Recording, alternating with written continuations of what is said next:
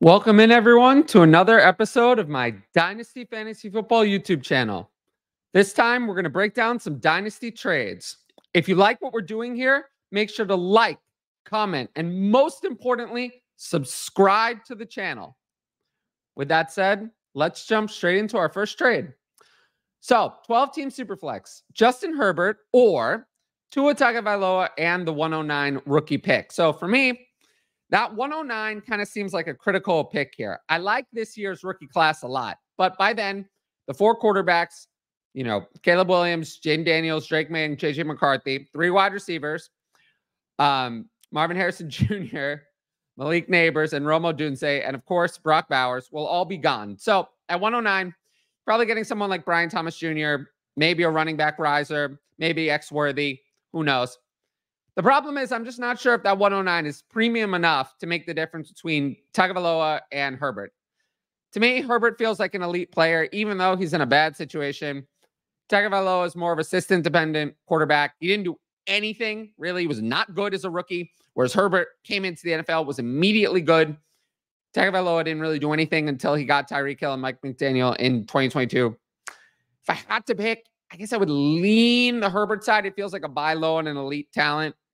But, it's a very fair trade. If it were 108, I would take the Tagovailoa side. If it were 110, I'd probably pretty easily take the Herbert side. This is about spot on value-wise. Speaking of Justin Herbert trades, yet another one. 12-team Superflex again, half PPR. Sell Justin Herbert to get Trevor Lawrence, 202 and 204. So if I had Justin Herbert, this would be a bad time to sell him. He just lost Keenan Allen, Mike Williams. Not a great time to make the move. But I actually like this return a little better than the previous return. I think I would rather have 202 and 204 over just 109. This is a really deep class.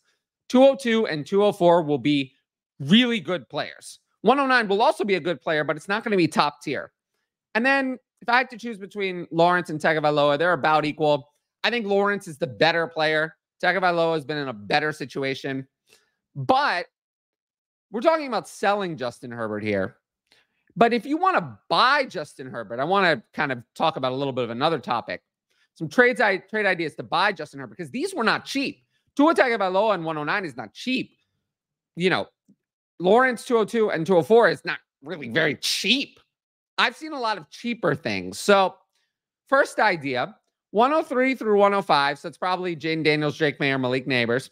And maybe a smaller piece like an early second for Justin Herbert. Or one that I thought was interesting, Anthony Richardson for Justin Herbert.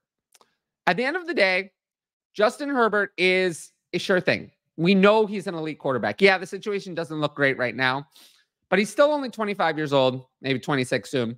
He's an elite QB. Situations change. These pieces, this 103 to 105, Anthony Richardson, these are not known elite quarterbacks. We don't know if they're elite yet. So if you can get Justin Herbert at that lower cost, I would absolutely do it. But the trades listed, those are expensive. So, I was a little more on the fence about those. Next up, 208 or Diontae Johnson, 10-team Superflex. So that's the 18th overall player, 18th overall rookie. For me, it's a smash on the Johnson side. I don't know if you looked at Twitter recently, but his recent reception perception, Matt Harmon, came out. It was all green. He wins at every single route. I talked about this a little bit on a previous video, but we can look through Johnson's career a little. 3.67 catches and 42.5 yards per game in 2019. Then in 2020, got that big upgrade, 5.9 catches and 61.5 yards per game. The big 2021 season, 6.7 catches and 72.6 yards a game. And then, of course, with Kenny Pickett, it all kind of went downhill. 5.1 catches and 51.9 yards a game, and then just 3.9 and 55.2 yards a game. But I think everything's going to improve with Bryce Young, who I still think is infinitely better than Kenny Pickett. And we know that Diontae Johnson is good. The numbers say that he's good. The reception perception says that he's good. The target earning volume that he's done every year of his career says that he's good. So this is a very cheap price to pay for Diontae Johnson. Yeah, you're probably not getting a lot of resale value, but if this is all I have to pay to just take the rest of Diontae Johnson's career, not an old player, someone who just turns 28 this summer, I would be happy to do that. And then a couple more trades on here. I thought this one was very exciting. 1 QB PPR, 12 team, 104, 25 first, mid to late. I don't know about projecting a mid to late 25, but let's say 25 first. And Jaxon, Smith-Njigba for Ja'Marr Chase. I get it. This is a big offer for Chase, but Chase's production is not replaceable, especially in a 1 QB where you don't have the high-end quarterbacks as values. Chase is my number 1 player in 1 QB Dynasty. Let's look at his stats. So as a rookie, he came out and had one of the best rookie seasons ever. 81 catches, 1,455 yards, and 13 touchdowns. Then in the next year, in just 12 games, he had more catches. 87 catches in 12 games, 1,046 yards and 9 touchdowns. And then this year, he actually put up his best volume total, 100 catches, 1,216 yards and 7 touchdowns in 16 games, despite issues with injuries, Joe Burrow being in and out of the lineup and injured. So there were some issues, but even so, he still managed to deliver a very solid season. I think these 2022 numbers show the upside, though. I mean, this is on pace for even better than his 2021 season. Volume, efficiency, and touchdowns. So going back to the offer, 104 and 1 QB is not going to be one of the top 3 wide receivers, and there's no tight end premium to raise the value of Brock Bowers. So it'll probably be Brock Bowers, 25 first, and Jaxon, Smith-Njigba for Ja'Marr Chase. When you look at it that way, you cannot replace the production of Ja'Marr Chase with those pieces. So for those reasons, I will easily take the Ja'Marr Chase side there. And lastly, last trade, another player who's in the news, Justin Fields or 109. I'll just say this. We are way past the point where Fields is worth the 109. I currently have him QB 21 between Will Levis and Matthew Stafford. And that's not even including rookies. 4 rookies at a minimum are going to be ahead of him. So they'll be quarterback 25. He does have a lot of fantasy upside if he ever does play. Justin Fields does. That is undeniable. QB 5 in points per game in 2022. QB 13 in points per game in 2023, despite dealing with injuries. So even with the injuries, he still showed borderline QB1 upside in points per game. But the problem with Justin Fields in Dynasty is the value. Once you lose a starting job in the NFL, you lose Dynasty Superflex value because you are no longer a safe franchise option. There is always going to be some doubt, like there was with Geno Smith when he became a starter, like there was with Ryan Tannehill when he became the tight end starter, like there was, and kind of to some people still is, with Baker Mayfield. You never get back to that really elite tier of value. So it's going to be hard to imagine that Justin Fields is worth that much more than 109 down the line. Now, that doesn't mean that I'm totally out on Fields. If I can pay the 204 to 206 for Fields, or if I can get an older quarterback who's either bad, like Derek Carr, or on the verge of being replaced himself, like Geno Smith for Fields, if I can send those packages for Fields, I'd be happy to do that because I think Justin Fields has more upside long-term than either of these types of assets.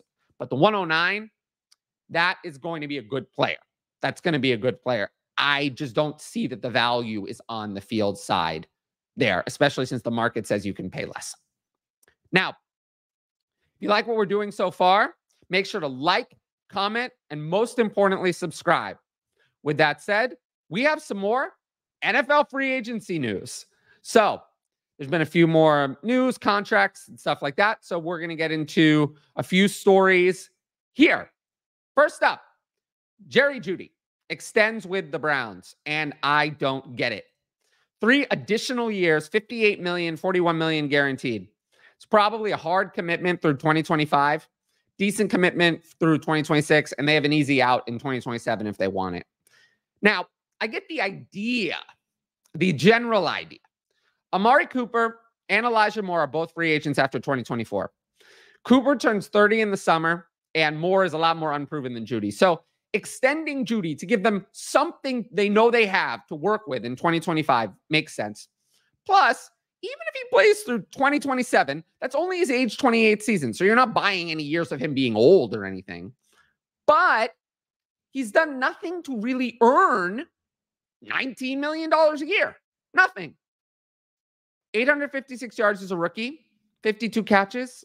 I mean, there's not much volume there. 2021, he had the high ankle sprain. Didn't really ever get back to his form. 2022, he was okay. 4.5 catches and 64.8 yards per game. That's pretty good. If you knew you were getting 2022, I don't mind the contract. But 2023, we're back down again, despite Russell Wilson's improvement in performance. Back down to just 3.4 catches and 47.4 yards a game. So he's had one good year out of 4. And that's just not good enough. Feels like a massive overpay. So unless something changes drastically, I don't see Jeudy being super fantasy relevant on the Browns.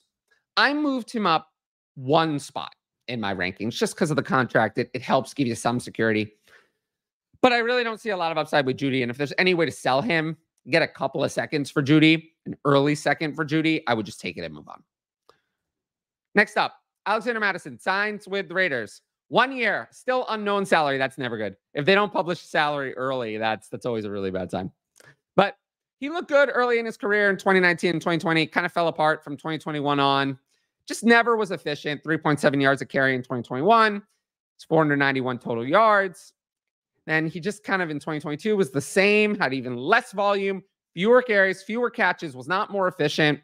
And then in 2023, he became the starter, didn't score a rushing touchdown, did nothing on his 180 carries, just had 30 catches for 192 yards, had the 3 receiving touchdowns, but it wasn't impressive. He lost the job to Ty Chandler and was released by the Vikings based on this performance. So it was bad.